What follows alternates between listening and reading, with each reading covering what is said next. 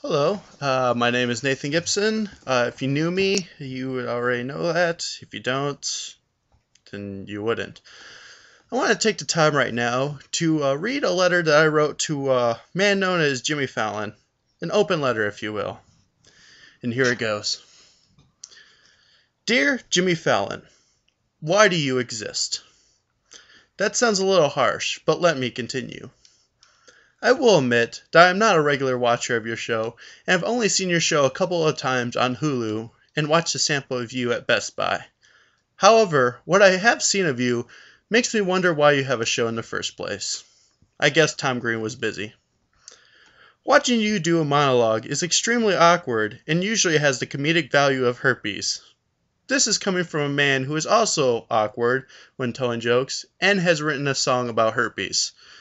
So I think I know what I'm talking about. You do, however, have the roots on your show, and that is pretty awesome. If you had less time of you on the show and added more of the roots, you might have something going.